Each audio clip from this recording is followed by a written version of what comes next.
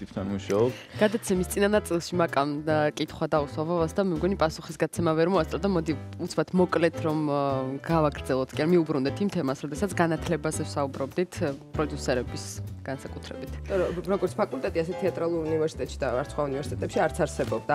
ეხლა ვთქვათ რა სტრატეგია აქვთ ქართულ პროდიუსერებთან? მე მგონი პრაქტიკაში ისწავლეს საბოლოო ჯამში პროდიუსერებმა პროდიუსერობა. ხო. მე დავამთავრე თეატრალურ უნივერსიტეტი, იყო მაშინ კინომენეჯმენტი ესეთი, უბრალოდ აღდათ არ იცოდნენ რა უნდა გაეკეთებინათ, მაგრამ მაშინ მოხდა 2003 წელს მოხდა შვეიცარიის განვითარების ფონდმა ჩამოიტანა პროექტი ავანტი, რომელიც იყო კავკასიის ქვეყნებისთვის კინოპროფესიონალისტი იყო პროდიუსერებს. ჩემთვის სტარტი რეალური იყო იქიდან. მე ყოველ წელს ვცდილობ, რომ საერთაშორისო ვორქშოპებზე ან საერთაშორისო სემინარებზე ან შეხვედრებზე აუცილებლად მოხდე რაღაცნაირად აქამდე მიმართლებდა და იმიტომ რომ ახალი რამ გავიგო და ასე შემდეგ. მაგრამ პროდიუსერისთვის ერთ-ერთი უმნიშვნელოვანესი თემა არის არა მარტო ფინანსები, ორგანიზებულობა, ასევე არის სცენარის კითხვა. იცოდეს ადამიანმა და ანალიზმა. კი, რეჟისორებმაც არიციან ქართულმა რეჟისორებმა სცენარის კითხვა. ხო, იმიტომ რომ არა მარტო სცენარის პროექტის შეფასება უფრო, იმიტომ რომ სცენარი ცალკე არ შეიძლება შეაფასო, ჩემთვის სცენარი სულ სხვა რაღაცას ნიშნავს, იმიტომ რომ ჩემი ტვინი სხვანაირად ასახავს. ანუ რეჟისორს რომელსაც მოაქვს სცენარი პროექტთან ერთად უნდა მოიტანოს, რომ მე დავინახო დაახლოებით ის როგორ ხედავს ამ ფილმს და არა მე როგორ ხედავ, მე შეიძლება სულ სხვა რაღაცა დავინახო. თუმცა ჩაგეჭრები ახლა და ესე აქვე ვლაპარაკობთ კინოგანათლებაზე, რომელიც აუცილებელია, მაგრამ ამ დროს თუმრად ყავს დიდი რეჟისორი, რომელსაც კინოგანათლება საერთოდ არ მიუღია. თუმცა ვორქშოპებზე, რომელიც გუშინ და გუშინ წინ და მე შესაძლებლობა მქონდა რომ დავსწრებოდი, ჩემთვის აღმოჩენა იყო, რომ თვითონ აქვს მას ისეთი საოცარი სისტემა მოფიქრებული და აი საინტერესო იქნება ამაზეც რომ ვკითხოთ. სისტემურობაზე მთელი მისი შემოქმედების. There is a question about you don't have academic education in film studies, but you managed to create a system which explains how to calculate success and how to make at least a good film. Yes. Actually, I started to work in cinema like Lumiere. You know, Lumiere hadn't had chance to go to university for cinema. And I thought, why not me? I can start like Lumiere and discover again world of cinema. I try to educate myself through reading book about cinema.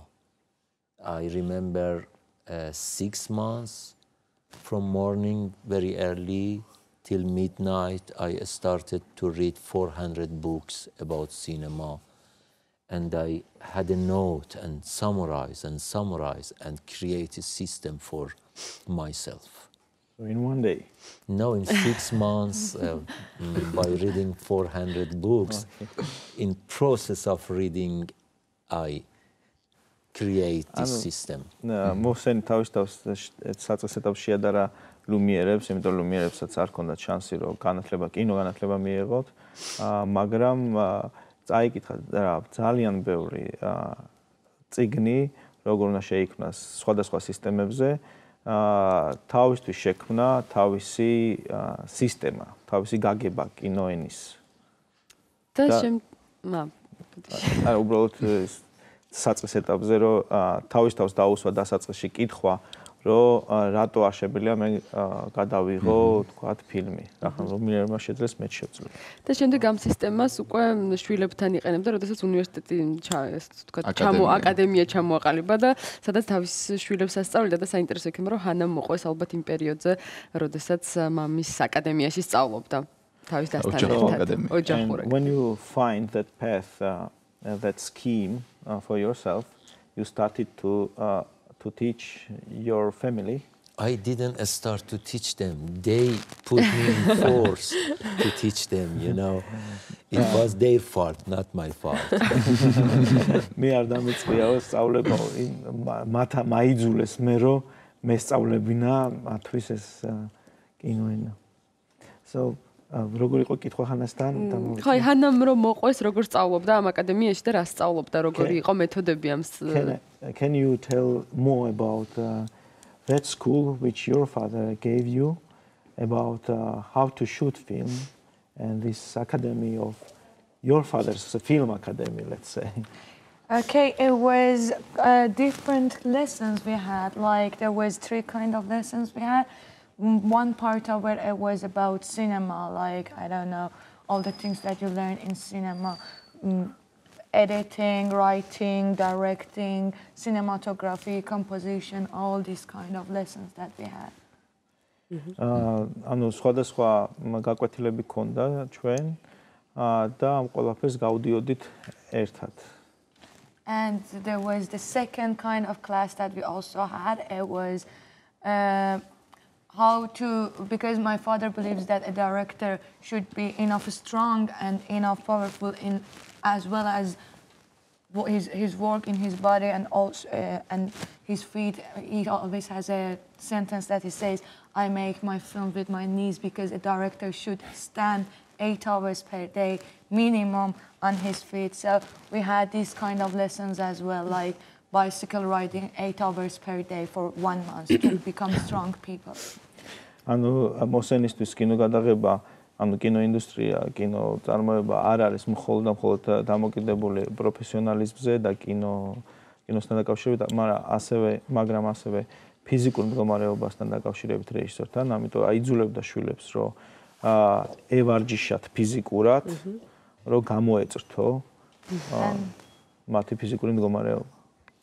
Before you are okay, I want to ask audience if they have 5-year-old boy that love to act in cinema, in Georgian language or in English language. We would love to have audition with them. I don't know how they could connect us, maybe through your office, but really we need 5-year-old boy is very important role for. ფაქტობრივად კასტინგი გამოცხადდა პირდაპირ მოხსენ მაჰმალბაფის ფილმზე.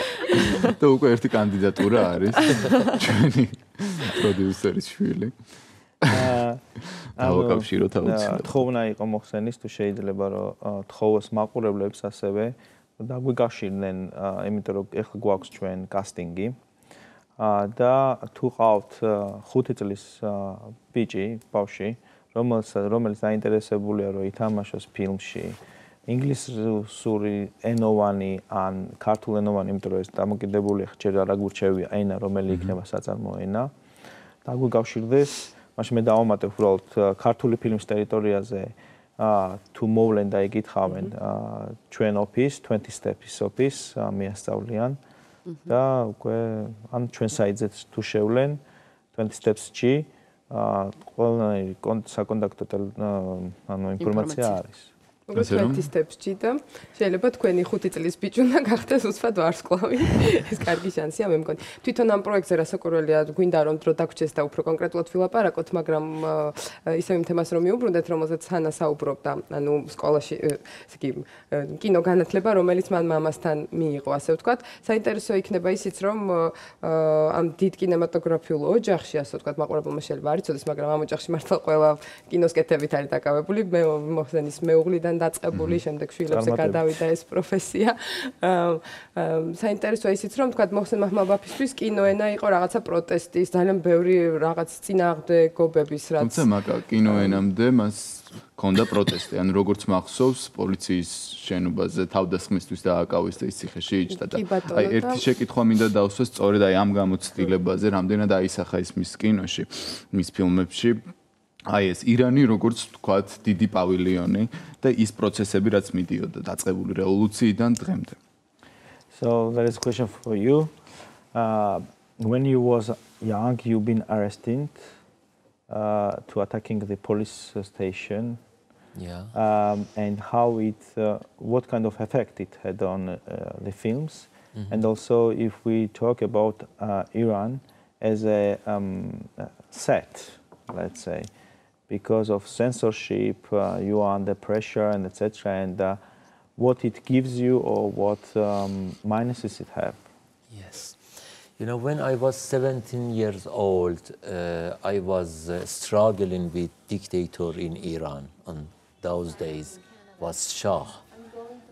And I was being arrested. I was 4.5 years in political prison.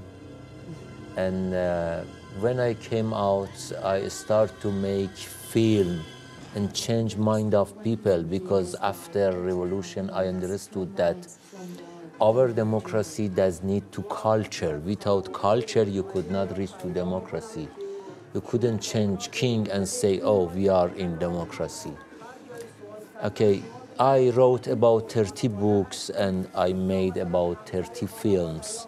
Nowadays, all of them are in banned in Iran because our situation is more worse than before. Before revolution, we hadn't democracy, but we had liberalism and secularism. After revolution, we lost our democracy. We didn't reach to democracy, and we lost secularism and liberalism. That's why not only me, all artists of Iran are under pressure of censorship, hard censorship. Ano, 17 წლის რო იყო ესე იგი მოწინააღმდეგე შახის, იმიტომ რომ იყო დიქტატორული რეჟიმი და ამის გამო დააპატიმრეს ის. შემდეგ როცა რევოლუცია მოხდა, თითქოს და დემოკრატია უნდა გამეფებულიყო ირანში, მაგრამ პირიქით მოხდა გაუარესება დემოკრატიასთან ერთად, მანამდე თუ იყო დიქტატორობა, იყო ლიბერალიზმი და ასე შემდეგ. სეკულარიზმი და ნუ შემდეგ ეს ყველაფერი ძალიან ორთოდოქსული გახდა, ძალიან რელიგიაზე ჩაკეტილი და ძალიან ესე იგი მძაფრი ცენზურა წამოვიდა. და ამითი არა მარტო მის მიმართ არის ეს, მაგრამ ყველა შემოქმედის, ირანელი შემოქმედის მიმართ არის ეს წენეხი. და ყველა მისი ფილმი არის აკრძალული. ყველა ფილმი მისი მან დაწერა სადღაც 30 წიგნი და 30-მდე ფილმია გადაღებული და დღესდღეობით ყველა არის აკრძალული ირანში. და თუ არ ვსწრები, მას ჩასვლაც კი აკრძალული აქვს დღესდღეობით ირანში. არა მარტო მას, მის მთელ ოჯახსაც.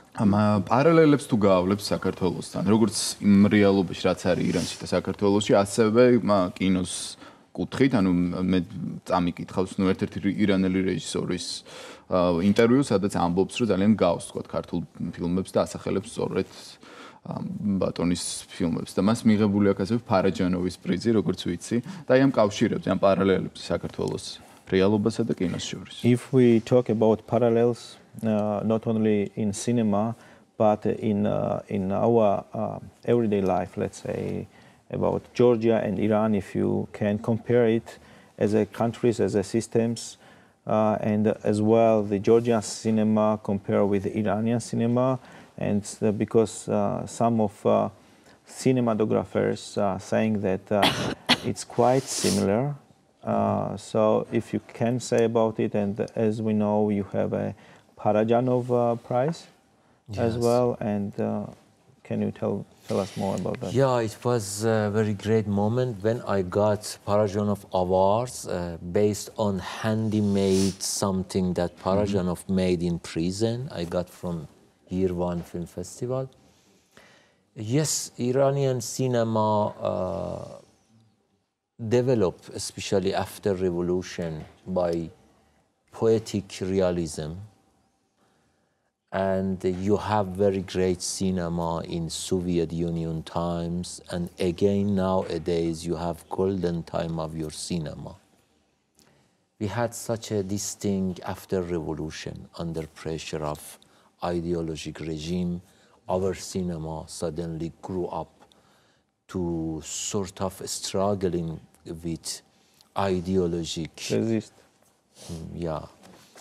regime. And then about nation, about Iran and Georgia, many things are similar. During last week that I was here, I found about 60 similar vocabulary and word, and I thought, oh, maybe after 2-3 months I have 1,000 similar word, and I can say, yeah, this is This shows us one route in culture, in cinema, in language, in history. But I think your situation is better than our situation. In terms of democracy, your level is better than our democracy. Iranian people are educated people. They are fighting for democracy very hard. But unfortunately, we had bad regime in Iran. Your regime is better than our regime. ანუ დავიწყებ ქვეყნების შედარებით. ქვეყნებს თუ შევადარებთ, ჩვენ დაახლოებით იგივე ფესვები გვაქვს, თუ ავიღებთ თქვათ ირანული კინო წამოვიდა, ან დაიბადა ასე ვთქვათ, ეს ტალღა წინააღმდეგობაში. და აქედან გამომდინარე რეჟისორებს და ხელოვნებებს აქვთ რაღაც სათქმელი, რომელიც სხვა შემთხვევაში ვერ იტყვიან. ასევე იყო ქართული კინოც, საბჭოთა განმავლობაში სათქმელი ჰქონდათ ცენზურის ქვეშ. და თუ შევადარებთ ორ ქვეყანას, როგორც ქვეყნებს, საქართველოს დღესდღეობით გაცილებით უკეთეს პირობებში არის, იმიტომ რომ დემოკრატია უფრო განვითარებულია საქართველოში, ვიდრე ირანში. ირანში ხალხი იბრძვის დემოკრატიისთვის, განათლებაც აქვთ, მაგრამ სამწუხაროდ ძალიან ძლიერი რეჟიმი არის დღესდღეობით იქ და ჩვენ გვისაუბრია, თქვათ, იმიტომ რომ ცოტას გავაგზავნე. I will tell you a little bit more because we talk a lot about why you choose Georgia as well. Mohsen ხშირად მეუბნება ხოლმე, რომ 10 სხვადასხვა ქვეყანაში, 10 სხვადასხვა ენაზე მაქვს ფილმები გადაღებული. ცხოვრობდა ტაჯიკეთში, ავღანეთში, ირანში, რა თქმა უნდა, საფრანგეთში, ინგლისში და არ ვიცი, ძალიან ბევრ ქვეყანაში. და თქვა, რომ მე ამ ფილმს ვერ გადავიღებდი სხვაგან. იმიტომ რომ სხვაგან არ მომცემენ ამ ფილმის გადაღების უფლებას. თემა არის ესეთი ანტირეჟიმული თემა არის და ანტირეჟიმულ თემაზე საუბარი ძალიან ბევრ ქვეყანაში, განვითარებად ქვეყნებში არ უყვართ ლაპარაკი ამ თემაზე. და ამიტომ ხშირად ახსენებს ხოლმე, რომ საქართველოში იმიტომ არის დემოკრატია, რომ ამ ფილმს თუნდაც რომ ამ ფილმს მაღებინებენ. ანუ საინტერესო არის ის, რომ ესე იგი მაინც ისეთ ქვეყნებში ჩადის და ისეთ ქვეყნებში იღებს ფილმს, რადგან თავის ქვეყანაში ვერ იღებს, სადაც აი ამ წინააღმდეგობრივი ტალღა მაინც აგორებული არის, იმიტომ რომ ეს რაც ევროპულ კინოში რა თემებიც არის, ის ალბათ მისთვის ნაკლებად საინტერესო არის და So in brief, I tell that you shoot in many countries. And the thing that you told me that you are shooting in Georgia because of you can shoot here, and in many countries you are not allowed to shoot because of theme. And the question is that you anyway are shooting films, your films where there is a resistance and these kind of things, which is not in Europe because European films has different themes. And what do you think about it? Yeah, you know, human beings are living in one planet, but experience of life in East has a poverty problem, dictatorship regime problem, and fundamental idea problem. In West, you have economic crisis problem, loneliness problem, you know, and post-modernism problem. You have problem everywhere, but the problem is different. In somewhere like Afghanistan, in Syria, you will see 100,000 people are dying, they lose their legs because of mine. You know, they couldn't go to a school, they become refugees. 7 million Afghan become refugees during 30 past years. Look at to Syria, how many refugees they have. But in West, also you will see many people are depressed, many people feel loneliness, you know, and some of people commit suicide because of loneliness. It is problem of planet. This part has sort of problem, other side has another problem. But we as artists, as filmmakers, we try to put light on desire and put light on problem and try to be bridge between different nations. Finally, I believe that after being in many countries, I traveled more than 50 countries. I made a film in 10 different countries. And I told to myself, okay, I was born in the planet, not in Iran or Georgia or somewhere else. But politicians divided us in different parts. And art and cinema could be bridge between the, different part of this planet. In different nations. Yes. მოსენი საუბრობს მის თეორიაზე, რომ ჯერ ის დაიბადა არა მარტო ირანში, მაგრამ პლანეტაზე დაიბადა. და ჩვენ პლანეტის დედამიწის მოსახლეები ვართ სულ ყველა, აღმოსავლეთ ქვეყნებში მცხოვრებლები და ასევე ევროპაშიც. ევროპაში განსხვავებული პრობლემები აქვს, აღმოსავლეთში გვაქვს სიღარიბეს პრობლემა გვაქვს, ალბათ უსაფრთხოებასთან დაკავშირებით პრობლემა, ბევრი ომია, სამოქალაქო ომები. დასავლეთში სხვა პრობლემები აქვს, ერთ-ერთი არის მარტოობის შეგრძნება, დეპრესიულობა, პოსტმოდერნიზმი, კრიზისი ეკონომიკური, რომელიც ახლა გაჩნდა. აქედან გამომდინარე, ყველგან არის სხვადასხვა სახის პრობლემა. მაგრამ შემოქმედი ირჩევს გარკვეულ პრობლემას, მისთვის საინტერესო და როგორ ვთქვა, გამოანათებს ამ პრობლემებს, იმიტომ რომ კინემატოგრაფიას შეუძლია ითამაშოს ხიდის როლი სხვადასხვა ერებს შორის. და ასევე ის ფიქრობს, რომ ის არის აღმოაჩინა 50 სხვადასხვა ქვეყანაში იყო და აღმოაჩინა, რომ ის არის არა მარტო ირანის, არამედ დედამიწის შვილი. Everywhere blood is red. Doesn't matter where you are. ყველგან ჩვენ გვაქვს შიგნით წითელი სისხლი. ძალიან დიდი მადლობა, ძალიან საინტერესო. მადლობა თქვენთან საუბარი. პირიქით, მადლობა. ჩვენ ველოდებით ფილმს, გისურვებთ წარმატებებს. მოხსენ მაჰმალბაფი, ჰანა მაჰმალბაფი და პროდიუსერი ბაბა კაჭარავა იყვნენ ჩვენი სტუმრები. ძალიან დიდი მადლობა კიდევ ერთხელ. მადლობა. ჩვენ კი მაყურებელს ვეტყვით, რომ ცოტა ხანი დაგველოდონ, იმიტომ რომ ჩვენ გავაგრძელებთ საუბარს მუსიკოსთან ერთად, რომელიც ასევე ძალიან წინააღმდეგობრივ ეპოქაში და წლებში უხდებოდა თავისი შემოქმედების გაზიარება იმ თვითონაც იყო წინააღმდეგობრივი. თვითონაც იყო წინააღმდეგობრივი. უღრმესი მადლობა რეკლამა.